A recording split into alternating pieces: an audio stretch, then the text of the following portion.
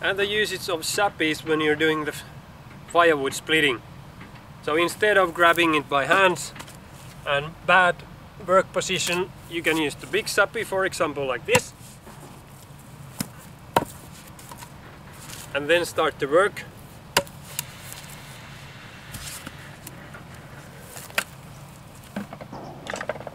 Or then the two small ones are also very handy.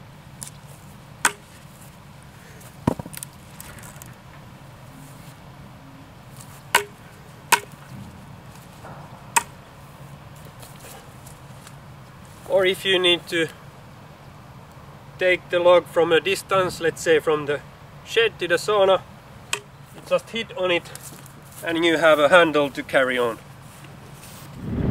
Then after you have done the splitting with an axe and you have firewood all over the place, instead of picking them by hand and bending down, hurting your back, you can use the sappy again to lift the firewood up, for example into a basket, and take them to a place to dry.